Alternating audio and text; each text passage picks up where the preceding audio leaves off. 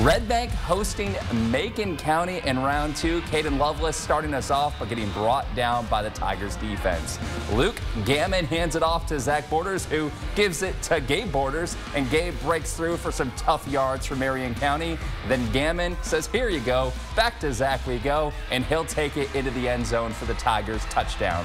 Red Bank, they're trying to answer back. Mario Willis passes to Drayden Collier, and he's flying. Looks like he might take it the distance, but the Tigers defense able to track him up from behind. Red Bank would fail to score. Gammon tosses to Gabe Borders, who passes it to Kellen Heyer, sitting in the end zone. Touchdown Tigers, and Macon County cruises to a victory 38-7.